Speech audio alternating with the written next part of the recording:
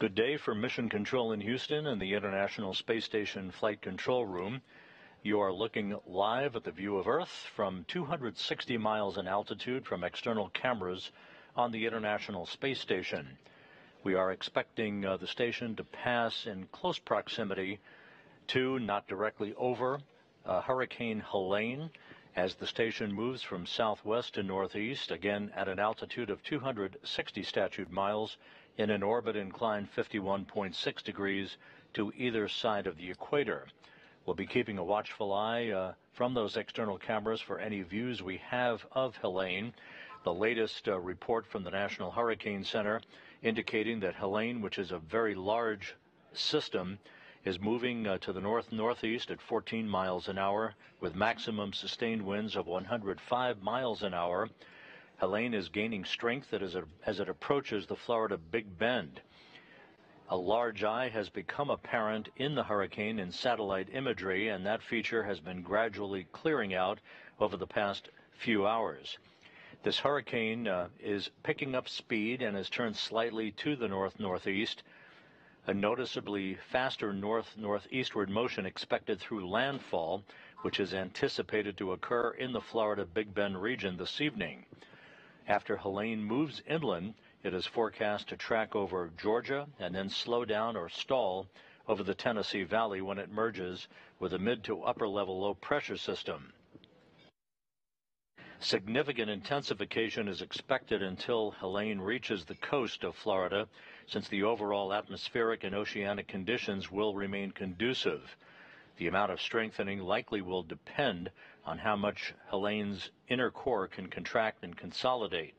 The main message from the National Hurricane Center is that Helene will likely make landfall as a large major hurricane, probably a Cat 3, possibly a Cat 4, in the Florida Big Bend this evening, and has advised residents in the area to rush to completion for all preparations in the hurricane warning area. The Hurricane Center has also emphasized that Helene is a very large system. In fact, they are comparing the system with previous hurricanes in the Gulf of Mexico over the past couple of decades. Helene is at the upper boundary in terms of its size, according to the National Hurricane Center.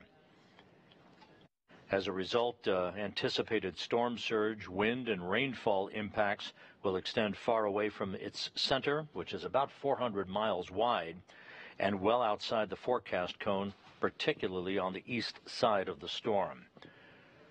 We should be, and there's a good view right at the limb of the earth of the eye of Helene, which is currently about 255 miles southwest of Tampa, Florida, and about 290 miles south of Apalachicola, Florida.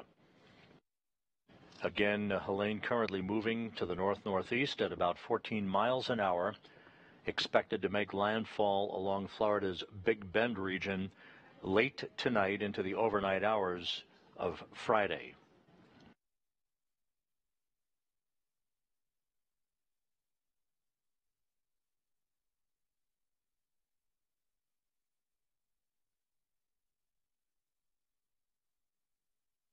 And a better view now of the eye of Helene. Again, against the limb of the Earth, the International Space Station is currently passing just to the east of the storm, moving from southwest to northeast, traveling 5 miles a second.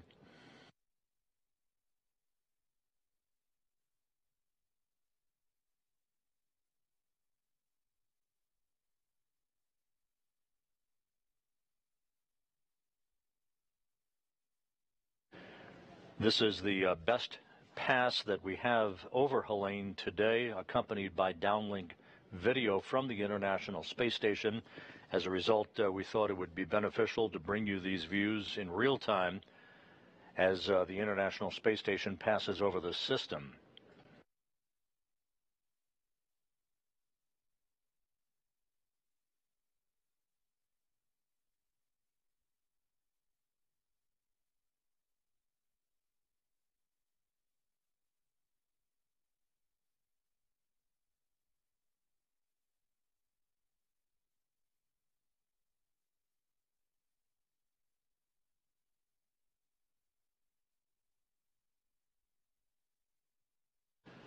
Tropical storm warnings have been put out for the entire east coast of Florida, all the way up to the border of North Carolina and South Carolina. And hurricane warnings have been issued from the Tampa Bay area all the way through the Big Bend into a large portion of the Florida Panhandle.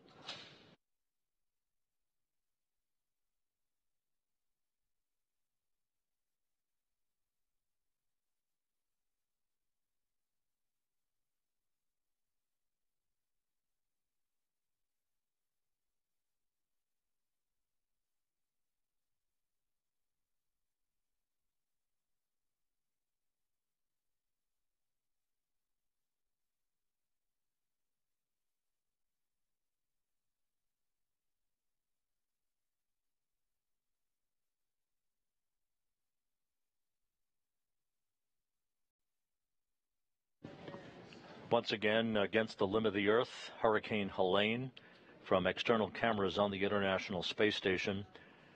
The station will pass out of range of this system within the next couple of minutes. The system is one of the largest systems ever to form in the Gulf of Mexico. As it moves in a northeasterly direction, expected to make landfall in the Florida Big Bend region late tonight into the overnight hours of Friday before it tracks up western Georgia and begins to stall over the Tennessee Valley over the weekend.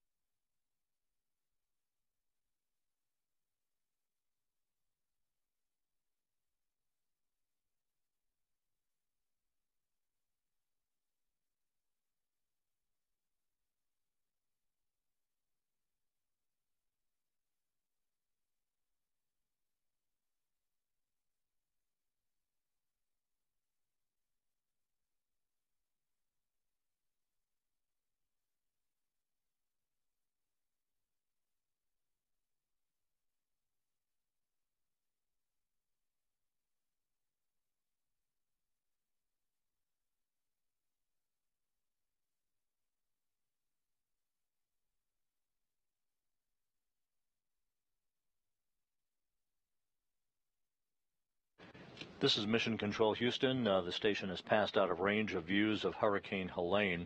The station will make another pass with a more direct overhead approach of Helene at about 1:25 p.m. Central Time, 2:25 p.m. Eastern Time. We expect to be able to record those views and provide them to be posted on Avail and on social media shortly after they are received later today. So be on the lookout for that.